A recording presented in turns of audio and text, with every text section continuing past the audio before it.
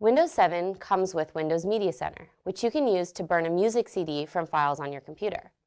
Hi, my name's Allie. Let me show you how it's done. So I've just made a playlist in Windows Media Center. I'm just going to go to Music and choose the playlist I want to burn to a CD. Click Actions at the top of your screen and click Burn a CD or DVD. I want to be able to play this in any CD player, so I'm going to choose Audio CD. Choose a name for the disc. I don't have any edits to make, so I'm just going to click Burn CD.